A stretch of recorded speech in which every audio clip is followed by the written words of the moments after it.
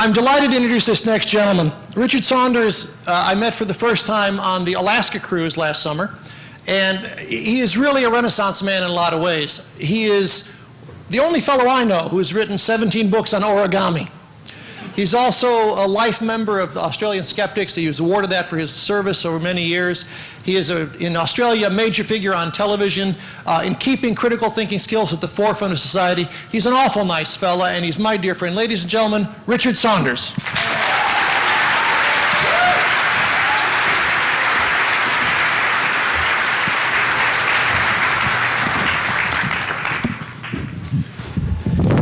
Crunch. Thank you very much. Ladies and gentlemen, I am Richard Saunders, and I am a skeptic.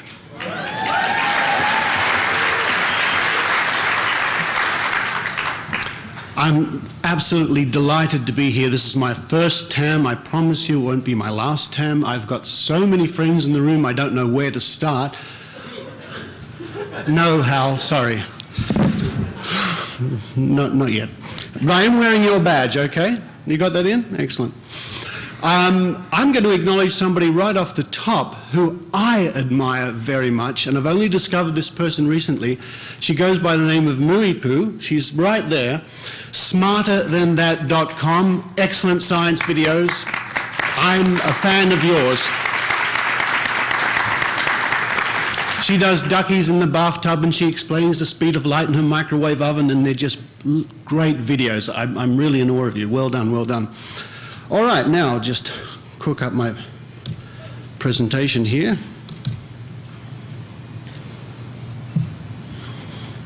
If we could have that on the big screen. There we go. So I'll just go through a couple of things in case you haven't heard about me or what I do, and I suppose there are a few people here like that. Maybe. I'm a former president and current vice president of the Australian Skeptics. I was a founding member of the Mystery Investigators show for schools, where we take science and skepticism into schools, and I will be getting back to that soon. And I will also tell you shortly about I am now probably going to be the most famous TV skeptic in Australia, but I'll get to that in a minute, and that's quite something. I am the producer and one of the hosts of the Tank Vodcast, if some people might have heard of that or watched that. Thank you. Is that all the applause? That's good. Oh, right, yeah. I invented the origami Pigasus.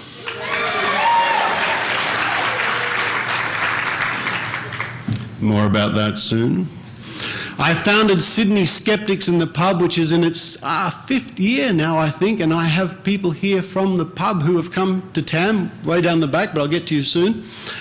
I'm a friend of Dr. Phil Plait, yeah?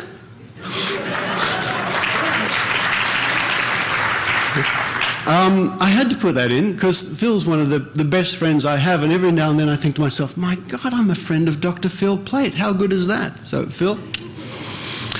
Oh, and I'm a fast talker for the next 20, probably 8 minutes by now. I'll do my best. I just had to put that up, ladies and gentlemen. I'm sorry.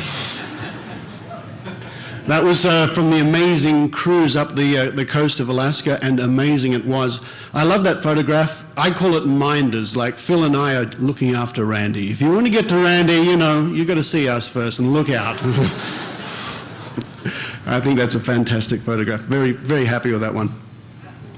Thanks to people such as James, Randy, and Banachek. I acknowledge your help here for your DVDs.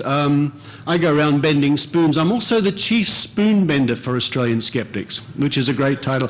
This is me checking into a hotel where the Skeptics had a meeting recently.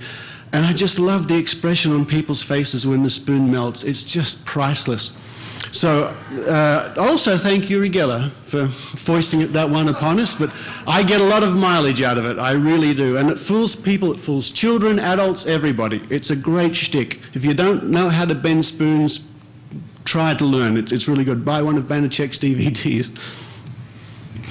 I'd like to say a really big welcome to all the Australians here. Of course, there are members, not only myself, but there are other members of the Australian Skeptics Committee here.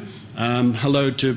There's one over there hiding, and there's Dr. Karen Stolzno in the front here, who also, the two of them are reporters of mine on the Tank Vodcast, so the same people. Yes, well done.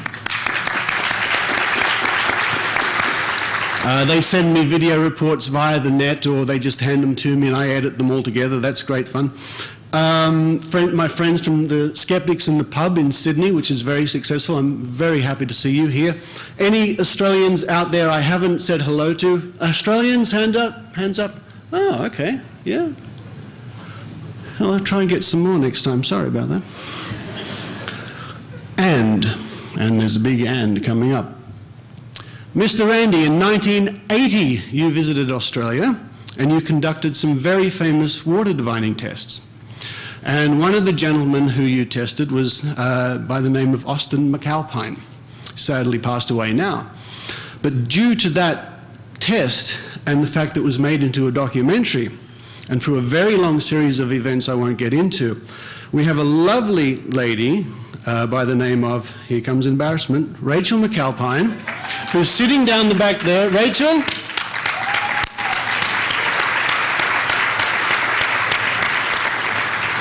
There she is hiding, wearing the same shirt too. The reason I mention this is because all those years ago, Mr. Randy conducted these tests, which led to people like Rachel coming to Skeptics in the Pub and being a skeptic and being here. So, amazing outcomes, sir. Amazing outcomes. Well,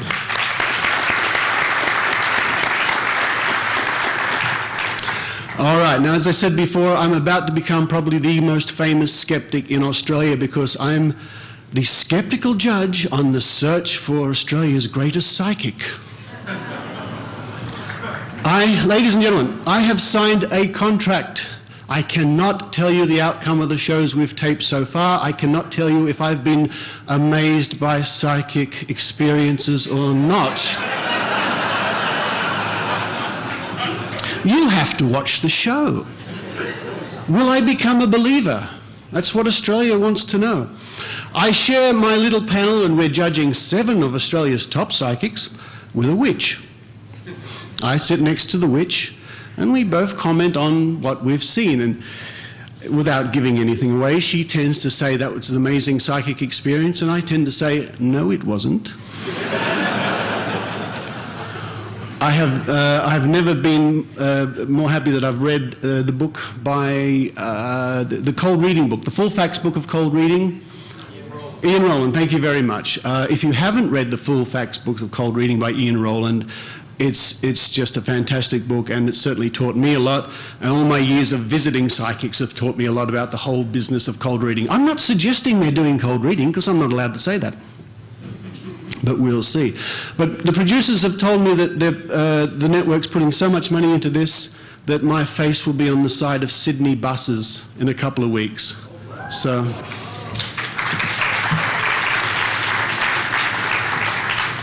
that's going to be fun. That's going to be. I've got a catchphrase on the show because I'm the one. Well, it's an agreement who we eliminate, but I'm the one who makes the announcement. So I say, Fred blogs. I'm sorry, you're not the one.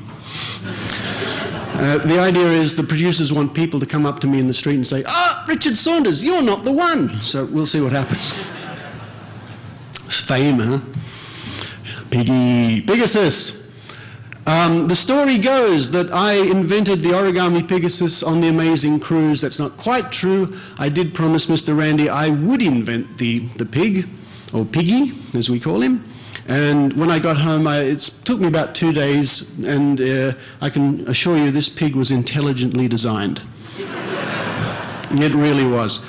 And I thought that was great. It was very cute. I sent Mr. Randy the original diagrams and some little pigs.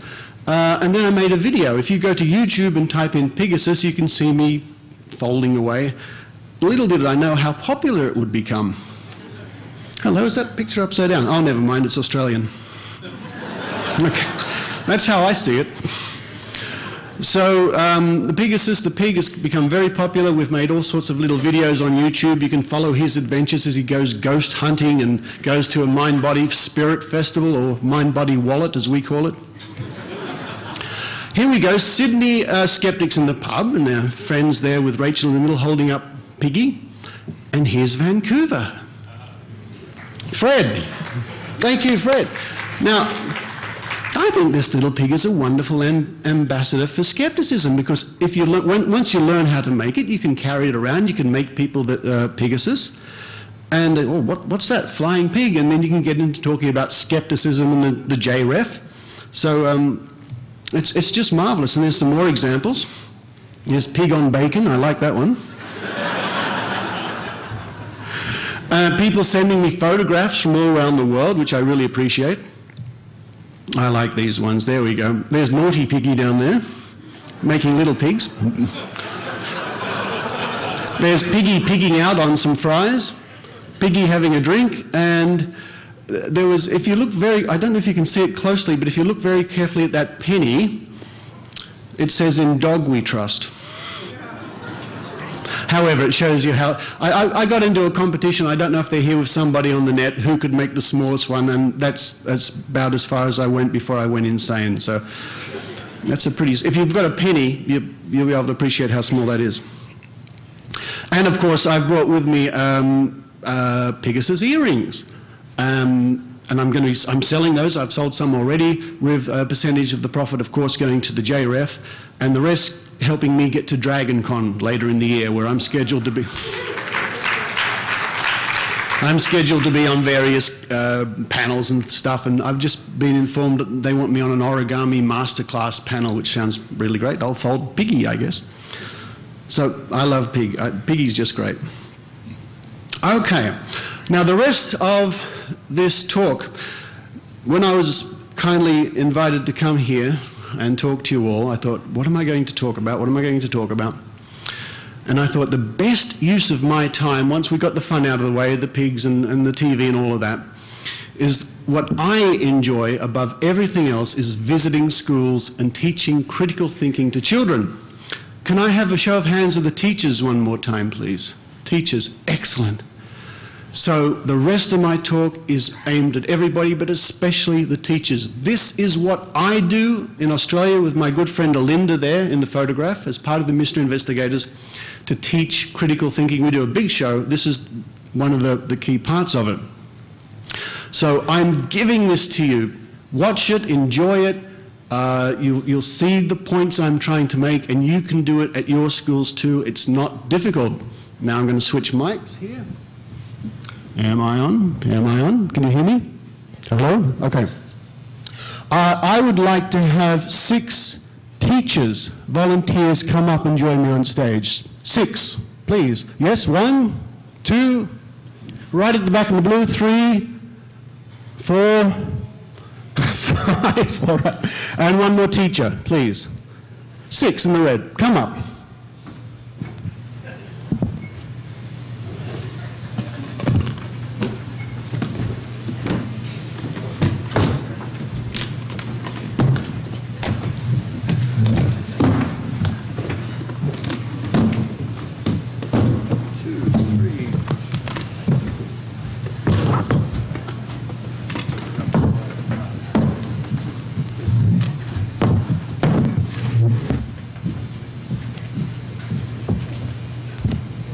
We did very well. Onto the room. Excellent. This is what we're going to do. So imagine this is the schoolroom, and behind me I've got 6 students, volunteers. So I say, come up, we're going to, and this test has been directly inspired by James Randi. I tell you right now, it's thanks to James Randi we're doing this.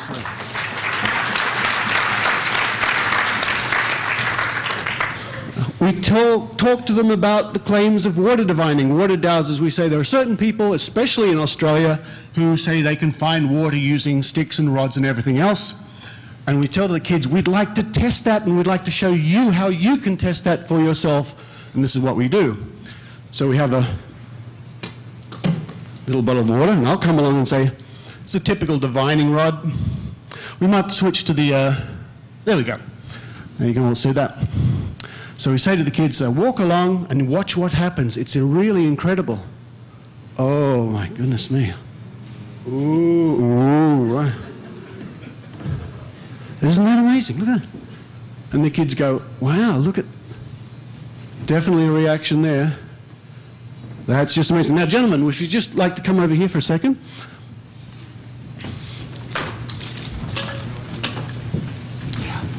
if you just take one of those, one each. Water divining school here in Las Vegas. Crazier things happen here than this, I can assure you. All right, let's try it one by one. We have to find the best water diviner because, you know, not everybody has the gift. It's a bit funny. So, gentlemen, one by one, hold your dividing rods up like this. Nice and straight, please. Not too close to the top. Oh, what are you looking for? Okay. If you walk along like this, there we go. And, well, mine works. Let's see who's the best. Okay, first off the rank.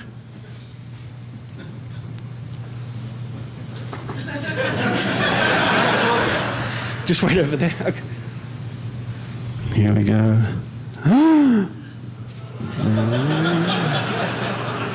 What do you think about that? Oh. Yes. I think you're trying too hard.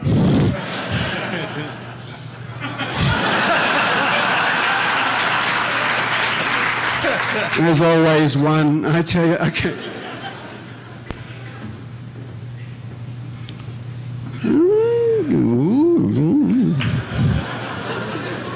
Very good.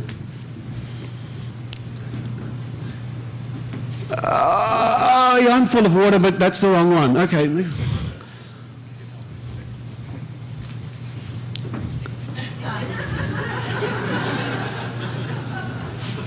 So, were you making up your mind, or? Well, that's what we do, and we usually find one or two or one who it works very well. For the purpose of this demonstration, we used you, sir, if that's all right. Everybody else, thank you very much. Please grab an Australian Skeptic's lapel badge, and thank you for your time. Big hand for our volunteers.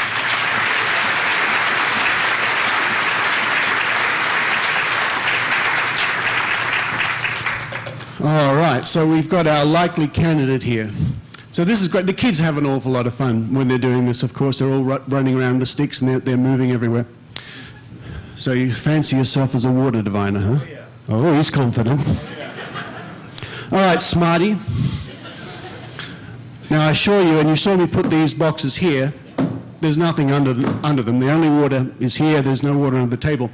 Definite reaction when you knew where the water was. Let's put the water under number 4. Right? Good? Yeah. Number 4. Let's see if it still works if the water is covered with plastic. Please. Number 4.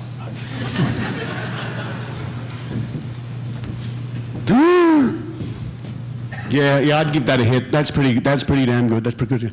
Now, I'm going to ask for another assistant to come up, if she wouldn't mind. Karen, would you please join us for a moment? Dr. Karen Stolzno.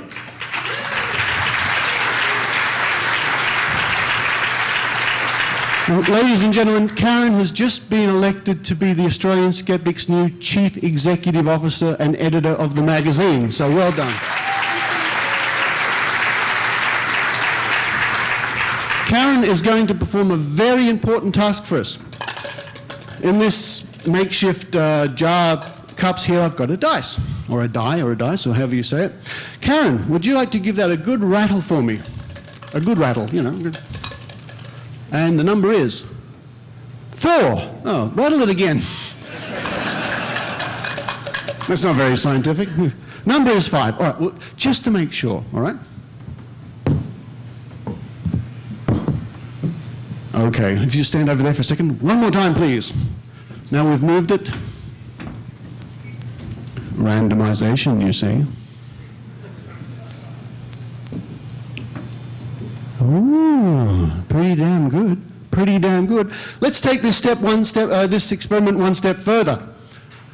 Now, remember, as I'm kidding around up here, this is aimed at school kids, all right? We're getting message across to school kids. Phil, where's Phil played? I thought he could understand that. That's excellent. Okay. Nap time. Nap time. Oh, Phil. Would you? What's your name, sir? Stephen. Stephen. All right. Okay, Stephen, what we're going to do now is a blind test of your amazing powers. Stephen, would you like to sort of face the wall there? And don't look at the screen, too.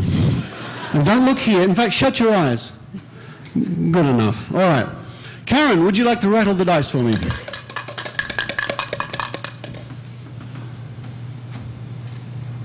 Okay, I'm going to put the bottle under the very same box the dice told me to.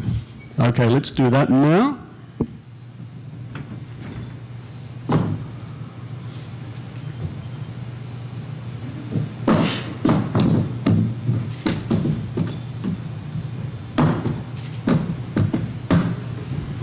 And I've moved all the other boxes so our water diviner hopefully doesn't have a clue where it is. A blind test. Sir, would you like to try your luck one more time? No, this way. There's two in every crowd. All right. We've hidden the water under one of these boxes. You don't know where it is. We've got a blind test. You're blind to knowing where it is. Please. Anytime, when you're ready.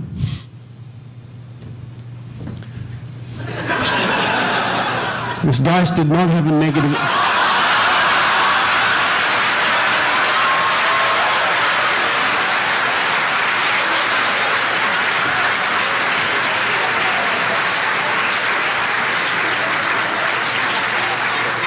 Okay, yeah, auditions for sidekicks later, all right? Okay. Let's try it.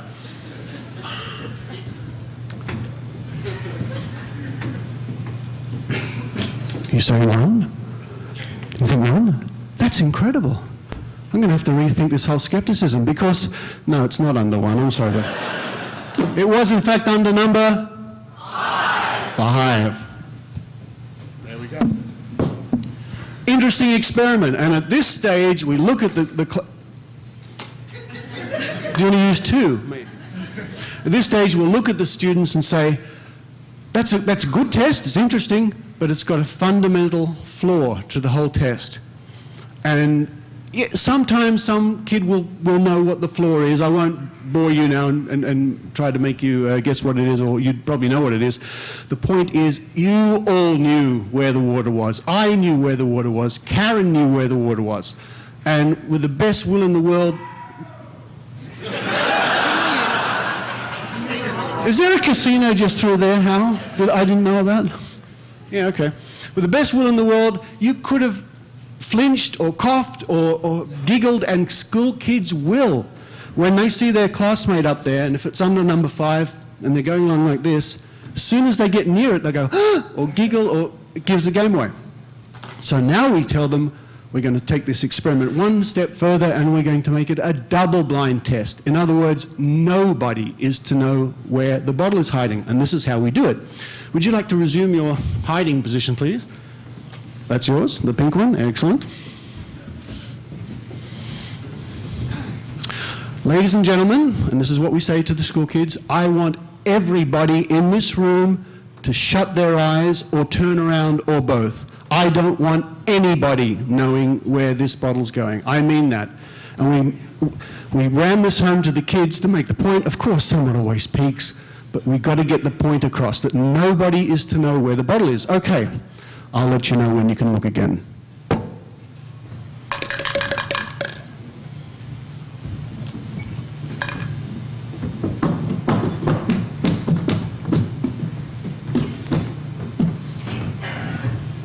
Okay, thank you very much. Of course, unless you peeked, and I'm sure some of you did, there are 2 people here who know exactly where the bottle is, Karen and myself. And this is exactly what we do when we're doing this test in the schools. Let's go. Go. We usually just leave the room, but for the purposes of this demonstration, we'll just sort of sit here and look at the ceiling or something. Sir, anytime you're ready. Look over that way. Look.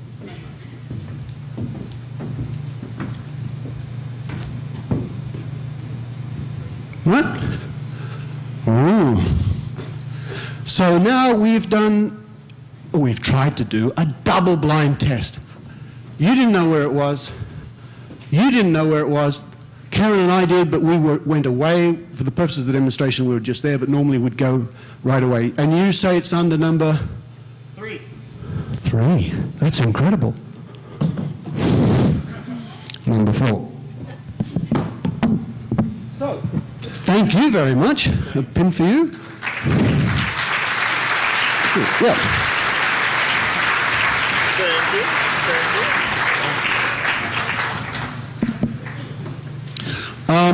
So, ladies and gentlemen, if nothing else, the pig is really great fun. I'm happy to be on television. I hope that goes somewhere and all my adventures. But if nothing else, I hope the teachers in here can get something out of that. And please, please feel free to use it. It's yours to use. And I can only say that the feedback we get from the teachers and the kids is tremendous.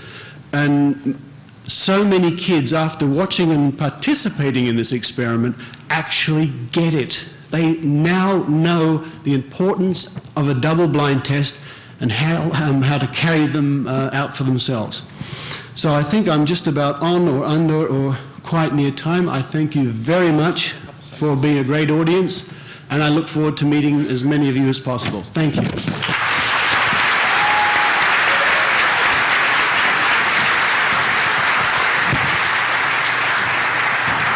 Richard Saunders, we want to thank you very much, and in honor of your visit here as well, we have a model of part of the Hubbard Glacier that we saw calve off in Alaska this summer. Thank you. Australia. Well, I was lost. It was a bad day. I took Phil Plate's directions. So, thank you so much. We're honored to have you here. You're a great educator. We look forward to you being the most hated man in Australia. Thank you. Absolutely. All righty.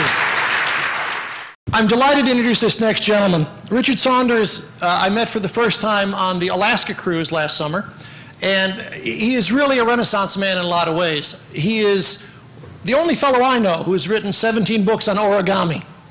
He's also a life member of Australian Skeptics. He was awarded that for his service over many years. He is, in Australia, a major figure on television in keeping critical thinking skills at the forefront of society. He's an awful nice fella, and he's my dear friend. Ladies and gentlemen, Richard Saunders.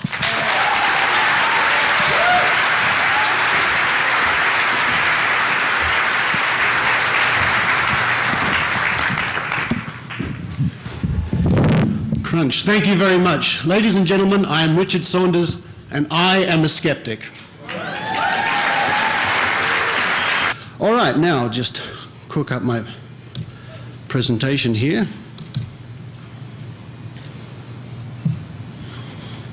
If we could have that on the big screen. There we go. So I'll just go through a couple of things in case you haven't heard about me or what I do, and I suppose there are a few people here like that. Maybe. I'm a former president and current vice president of the Australian Skeptics. I was a founding member of the Mystery Investigators show for schools, where we take science and skepticism into schools, and I will be getting back to that soon. And I will also tell you shortly about I am now probably going to be the most famous TV skeptic in Australia, but I'll get to that in a minute, and that's quite something. I am the producer and one of the hosts of the Tank Vodcast, if some people might have heard of that or watched that. Thank you. Is that all the applause? That's good. All right, yeah. I invented the origami Pigasus.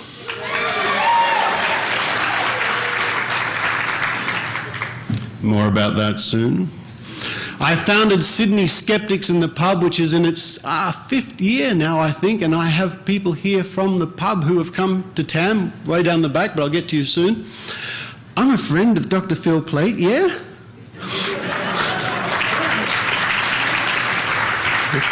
I had to put that in because Phil's one of the best friends I have, and every now and then I think to myself, my God, I'm a friend of Dr. Phil Plate. How good is that? So, Phil. Oh, and I'm a fast talker for the next 20... I'm absolutely delighted to be here. This is my first TAM. I promise you it won't be my last TAM. I've got so many friends in the room, I don't know where to start. No, Hal, sorry. Not yet. But I am wearing your badge, okay? You got that in? Excellent. I'm going to acknowledge somebody right off the top who I admire very much, and I've only discovered this person recently. She goes by the name of Muipu. She's right there. SmarterThanThat.com. Excellent science videos. I'm a fan of yours. She does duckies in the bathtub, and she explains the speed of light in her microwave oven, and they're just great videos. I'm really in awe of you. Well done, well done. Probably 8 minutes by now. I'll do my best. I just had to put that up, ladies and gentlemen. I'm sorry. That was from the amazing cruise up the coast of Alaska, and amazing it was. I love that photograph. I call it minders, like Phil and I are looking after Randy. If you want to get to Randy, you know, you've got to see us first and look out. I think that's a fantastic photograph. Very, very happy with that one. Thanks to people such as James, Randy, and Banachek. I acknowledge your help here for your DVDs. I go around bending spoons. I'm also the chief spoon bender for Australian Skeptics, which is a great title. This is me checking into a hotel where the Skeptics had a meeting recently. And I just love the expression on people's faces when the spoon melts. It's just